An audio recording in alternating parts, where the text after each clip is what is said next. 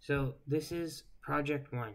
So the first thing I did here, there's just a few import statements at the top from the starter code, but the first thing I did here was add this path variable, and what it does is it tells the program where to pull the data for the stocks, like value price information, because the data 2011 folder contains the S&P 500 data from about 2011 to 2012, while the data folder here contains post-COVID data from about 2019 to 2020 to like about summer 2024.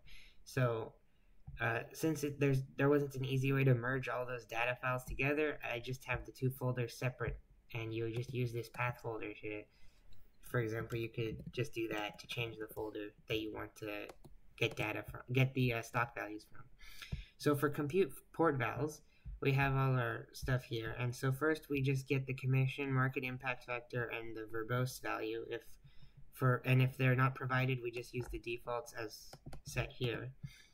Then we read the order file that we have, either the default order file here or whatever has been provided by elsewhere that used the calling function, and we get that sorted by set the date as the index column, and then sort that index chronologically so that we do each order each of the orders happens in order per day instead of out of order, because that can mess up the program.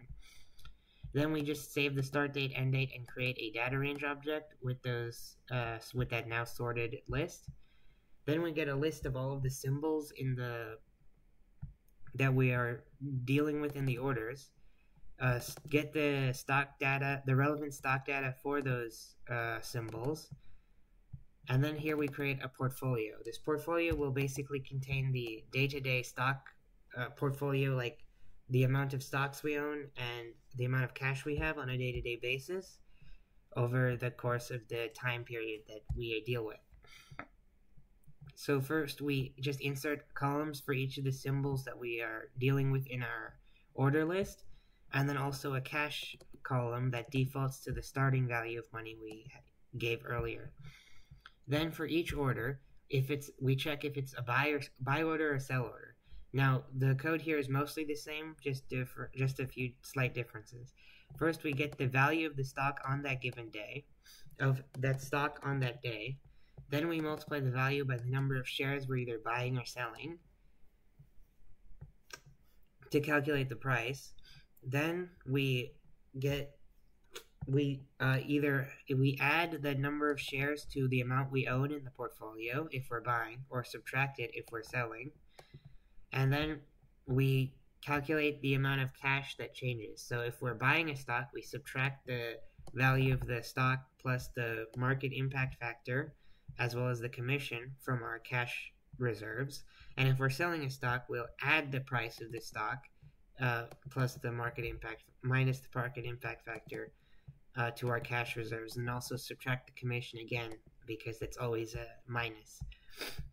Then once we've done that for every single order in our orders list, then we can start calculating the value of our portfolio. So we check every portfolio, we get every symbol in our list, and then we just check the value. So we start with the daily value, which just defaults to the value of the amount of cash we had on a given day. And then we just add the value of the amount of shares we own in a stock times the value of that stock on that given day. And then we calculate that for every single stock in our portfolio. And then we just do that for every single day in our portfolio. And that will give us the total number of stock of our cash portfolio value every day over the time period that we dealt with. Then in our test code function here, we just check the args if they're not already provided. And then what we do is we compute the portfolio values just by running that and saving that as portfolio values. Get the start date and end date again because we do need that to create a date range because we can't access it from the other function. And then we also get the value of the market data, which here we're using SPY, but you could use other, like the NASDAQ as well, for example. And then we just calculate the portfolio stats using a function from a previous lab to get the cumulative return average daily return, standard deviation of the daily return, and Sharpe ratio. And these other values just have to be created because of how the output of the existing function works, but we don't use them.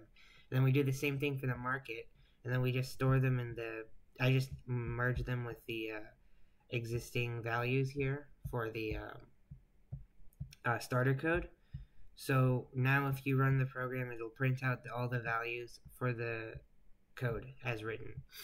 And then also, if you plot the function, then it will also run a plotting function, can compare the portfolio against SPY, and then create a plot that you can see.